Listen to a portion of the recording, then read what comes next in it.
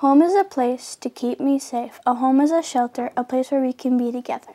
At home we are safe forever, cherishing all the memories we've made together. That's part of what home means to Jasmine Bouchard.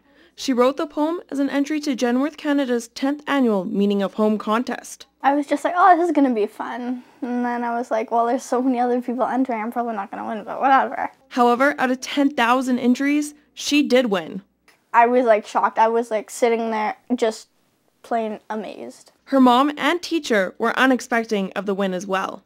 My mom was like, I'm trying not to cry. And then my teacher said the same thing. She was like, I almost cried over the phone.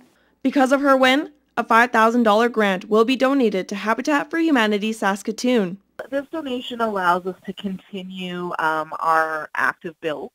We're currently building in Saskatoon and North Battleford. We rely on support, the financial support of our community partners to be able to build the houses for our low-income families. Like the sun, its joyful loving rays make me never want to go away. My home is filled with love and care, something every family has to share. The love we have is far beyond compare.